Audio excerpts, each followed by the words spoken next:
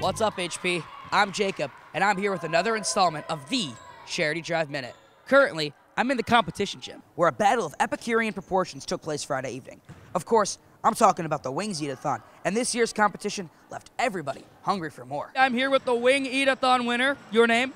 Nina Barbieri. So what was your strategy up front with eating those wings? My friend Naomi brought some ranch and we put them in, and it was just a lot easier with the ranch, and we just didn't swallow. While wings flew down the throats of hungry competitors, the silent auction took place just a short distance away. Yesterday, balls flew in every direction during the popular dodgeball tournament. We will have more on this successful event in our next Charity Drive Minute, but we can tell you this: the competition was a challenge for even the most artful dodgers. So fun. The competition was great. It's a lot of good talent out there. Bringing it to a next level. So fun.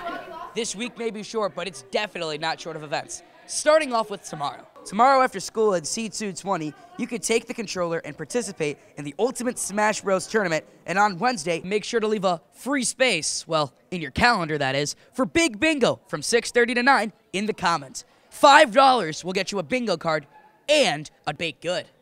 Although it may not look like it right now, let me assure you, this Thursday, this place is going to be packed to maximum capacity, as HP's annual Taste of HP will be happening right here in the cafeteria. Also this Thursday, it's an event with a lot of left turns. Do you know what I'm talking about? You still don't? It's the 24-hour run. That's all for today, HP. I'm Jacob, and this has been another installment of the Charity Drive Minute. Now for tomorrow, make sure you're wearing your favorite jersey. Why? Because it's Wear Your Favorite Jersey Day.